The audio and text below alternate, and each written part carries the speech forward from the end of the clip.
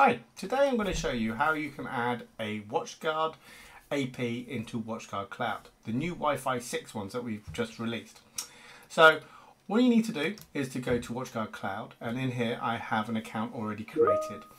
Under that account you can see I'll go into my inventory, and that inventory I'm able to see that I have unallocated APs. So I have 3 of these APs unallocated. Now before I bring these in, I'm actually going to create a template for my account to actually do my SSID. So it's very simple. I go to Configure, Access Points, obviously making sure I'm clicked on the account. And I'm going to create the site. Now the site is where the APs are going to be located. So I'm going to call this Corp, and description is HQ.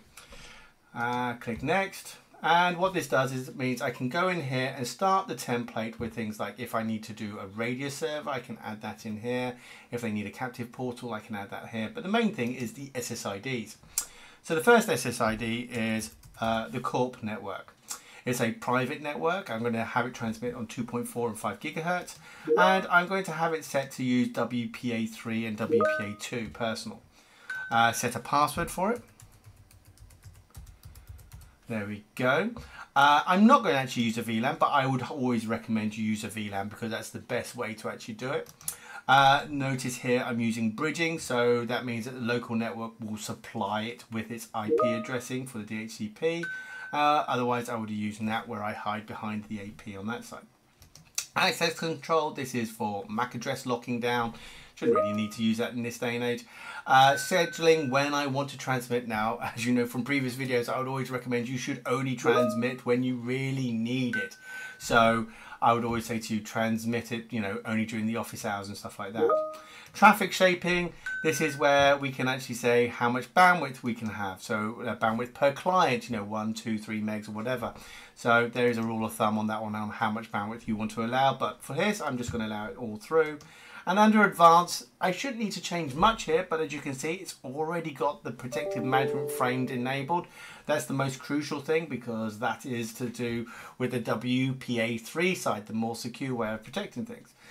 Now I'm also going to enable band steering because I want my clients to switch from 2.4 to 5 gigahertz, and I'm not enabling client isolation because I'm not setting up a guest network on this particular SSID.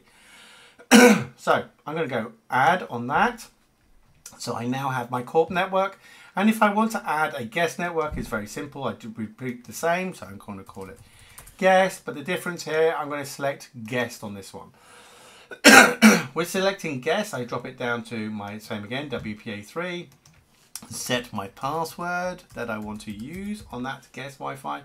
Obviously, we would definitely recommend that you use the NAT, either NAT or a VLAN, and a separate VLAN so you can actually control the traffic.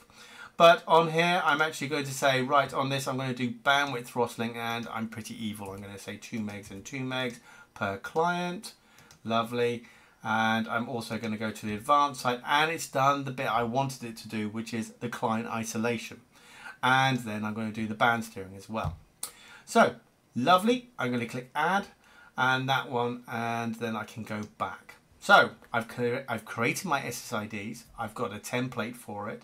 I'm not bothering with the domains, and I'm not bothering with the VPN side, because there's videos for that if you want to see that, and the captive portal. So it says I have undeployed save changes, so I'm going to deploy this and call it basic install. And there I'm going to go deploy. Lovely. Now, obviously, it's not deployed to anything because there's no APs connected to it. So let's bring my APs in. So I go back to my overview and I click inventory. Under inventory, I go to unallocated.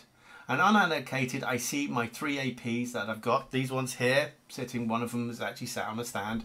And I'm actually going to add that to my account. So I'm going to drop it down and add to the account. Now, I have the ability, if I want, to actually say when they should expire. It's an account I have with the customer, but for me, I'm just going to say never at this moment in time. Click save, and that's saved that one. Let's do the next one. Down again, save, and then finally on this one, I'm going to do the same again and click save. Oh, I didn't select account. There we go. Select account and save.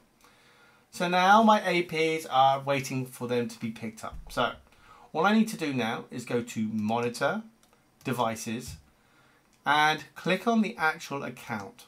Then from there, I actually have down here at the bottom, it says Add Device. So I'm going to click on Add Device. And from there, it always defaults to firewalls because, you know, this is exactly the same process you do for a firewall as well. But for the APs, I'm just going to click here and go Access Points. And now I'm going to add these APs. Now, unfortunately, right now, you can't bring them all in by just ticking them, but that will be coming soon. But I'm just going to click on this and go, bring this device in, add. Now, at this point, I could change the name of the device. I can say that device is located on the ground floor or anything like that. But the main important thing for me is the time zone. So, London, next.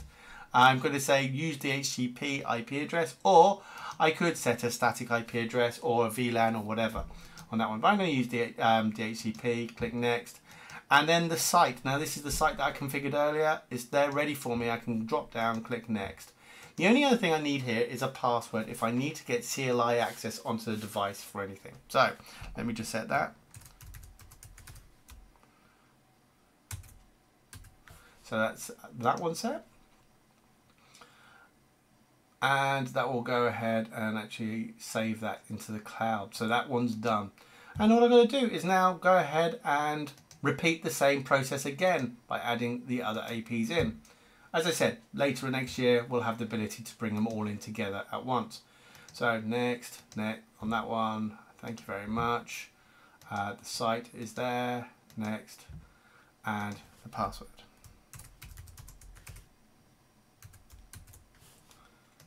Done. And that will bring that in. And I just repeat it finally with the third one. So let's do the last one. Add device. Drop it down. Next. Same again. DHCP. Corp network. Next.